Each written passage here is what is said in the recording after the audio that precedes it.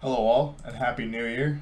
For this video, we're going to be going over general concepts and looking deeper into the 19th century empiricist tradition.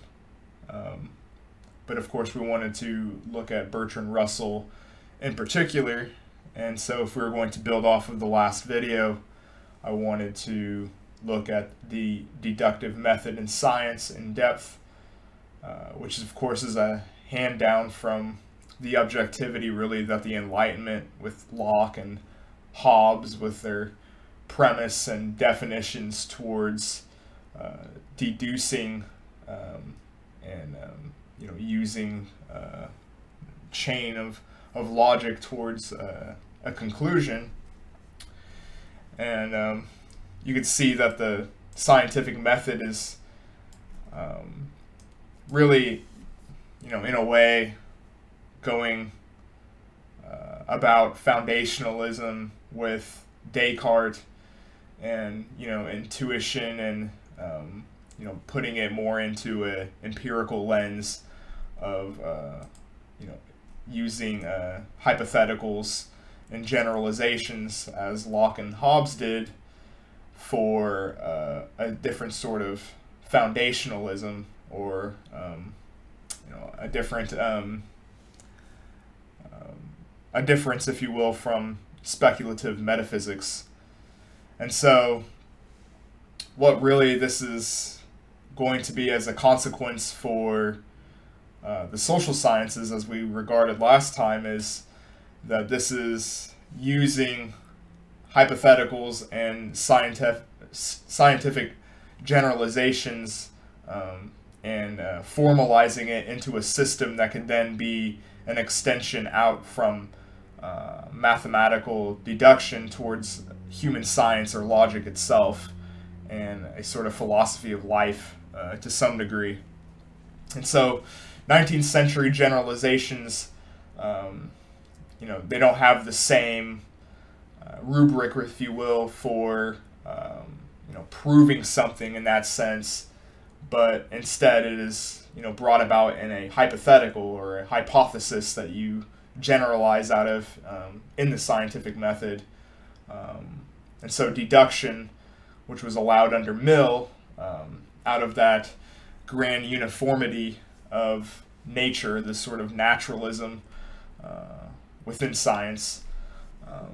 And so the grand uniformity of nature is, of course, the highest generalization, as we saw with Conti and Mill.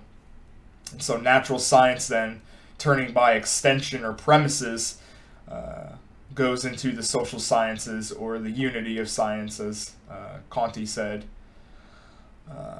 And so it's interesting to perhaps, if we turn to Russell himself, to see how he messes with that age old dichotomy of the phenomenalist and the realist.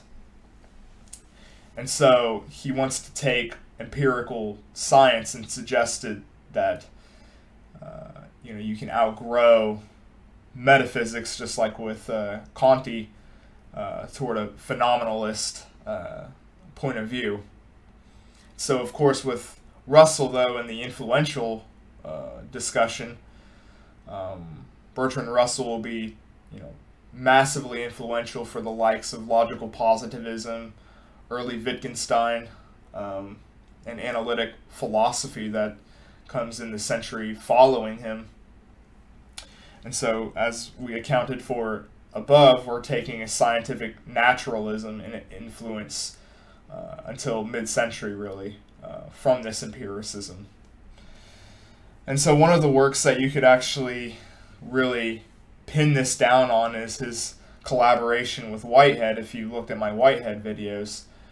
And this was, of course, with the Principia Mathematica, which is to take, of course, the formalization of mathematics is the same as the logic, as they are both, going about a formal system or deduction.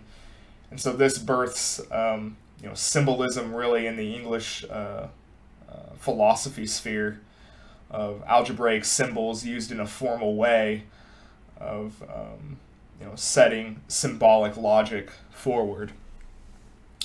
And so if you looked at his problems of philosophy, which is of course his inquiry into epistemology in general, he wants to deal with the mind and matter dichotomy, and also look at the human scope of knowledge and its limits throughout the 40s.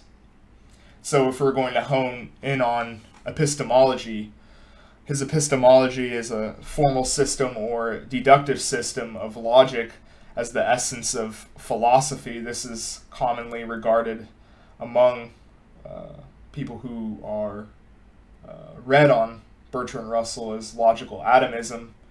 And so what is logical atomism, though? Is the smallest measurement possible on thoughts and beliefs within human knowledge, analyzed in a sort of atomic proposition, which we'll get into, with atomic propositions really asserting or denying something in proposition. It's the smallest unit of thought with the atomic fact.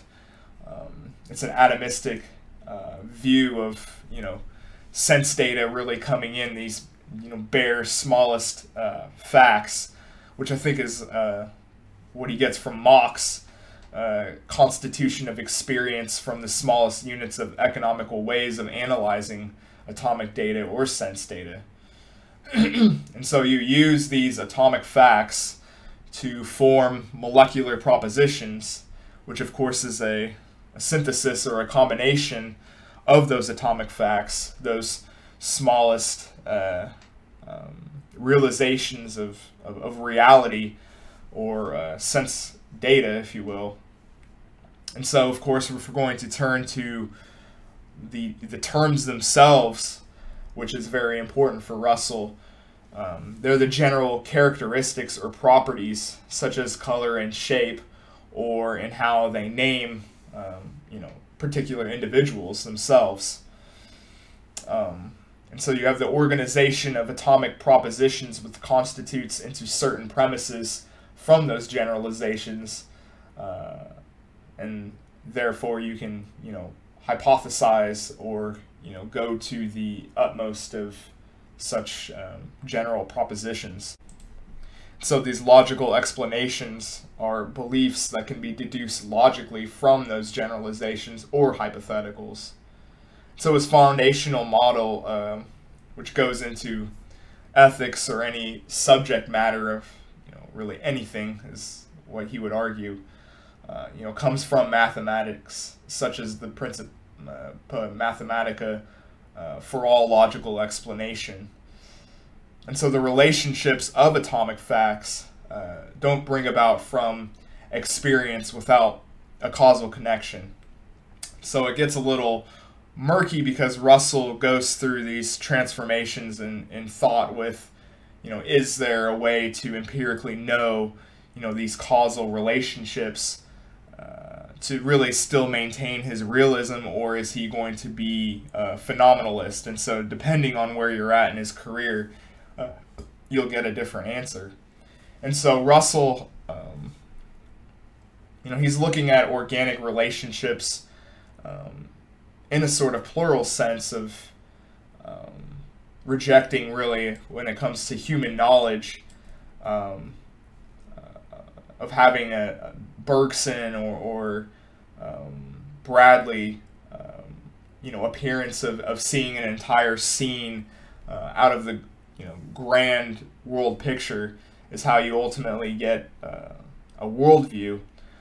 He's going for a more pluralistic approach, but nonetheless, though, he has a sort of monistic characteristic towards the mind-body Descartes notion. And so he's really breaking up that there's no, two separate entities here, but only one property with neutrality towards the dichotomy of the two. And so atomism attempts to find the basic facts that constitute reality and anticipates the causal relationships. And so he's taking, despite having foundations himself, he is, going into a more phenomenalist view of these causal ways in which objects interact with each other are our actual own making within our own mental constructs or construction, as we'll get into. So he has that phenomenalist view of knowledge of causal relationships. If you don't know causal relationships, then how can atomic data have external cause? And so when he accepts causal relationships, then he slips, into that realistic or real material objects and knowledge of their causal properties within the scientific method. But that's really it. Beyond that, he is, much more into, the phenomenalist perception. And so Russell takes conscious intentionality as the mental process that gives onto me, or the phenomenalist view of that object. Whereas, of course, with later Russell, he comes to, reject that, we have this empirical notion of causal relationships, and the mental act is the mental process or act, able to really be seen in this sort of empirical way of knowing that. But if we were going to go on with more terms here, his atomic proposition, which is important toward the constituents of language. So we have to analyze the prior molecular propositions to get to atomic propositions. Molecular propositions combines two things into the symbolic form, such as an existent individual who has certain characteristics, such as, I have a beard right now. Whereas if we were going to look at his epistemology of the correspondence theory of truth, he's much more concise with the one-to-one correlation for an atomic proposition, an atomic fact, within those terms and properties given. And so molecular propositions and complex ideas are mental constructs that we construct our objects out of.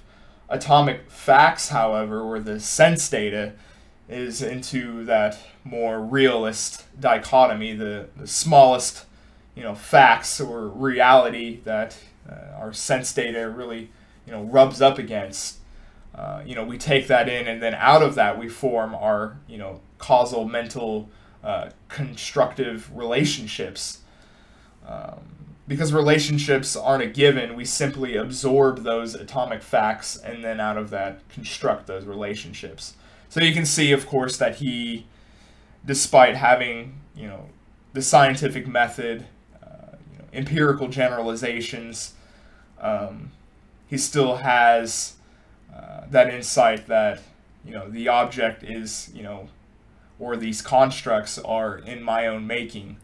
And so he dips into the postmodern influence, of course, going on in the continent by doing this.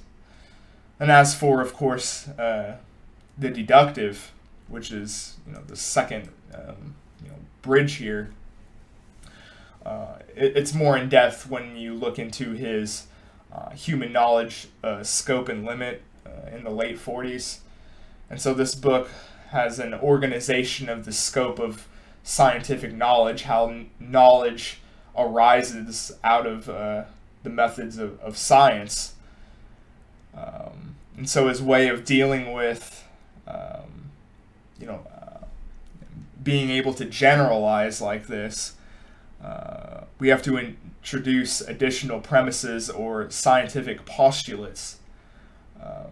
And so these postulates, which are key to understand, really revolve around the principle of induction or the uniformity of nature, causal lines, of course, which can be drawn to see the cause and effects or influences, and of course the quasi-permanence of material objects as they appear.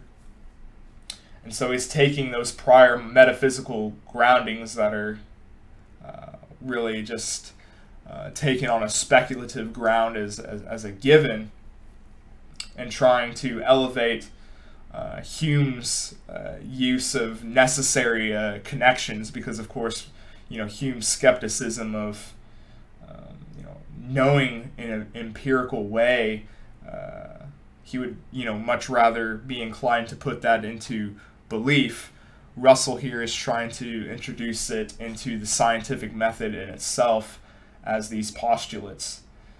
And so scientific knowledge is justified or explained deduction from empirical generalizations, and therefore we need these postulates to be able to act upon scientific knowledge. And pure empiricism doesn't have a logical explanation for this, and so you need to use these postulates in order to really, just get away from just having a pure empirical way of understanding these things, because of course you can't. You're generalizing. You're making hypothesis, and so that's necessary to be able to do the scientific method or have the epistemology that Bertrand Russell is trying to introduce here. So yeah, this is just a brief overview and generalization of Bertrand Russell's thought throughout his career. I hope you guys enjoyed it. Again, Happy New Year, and I look forward to making more videos for you in 2023. Make sure to like, comment, and subscribe, and thanks for the support.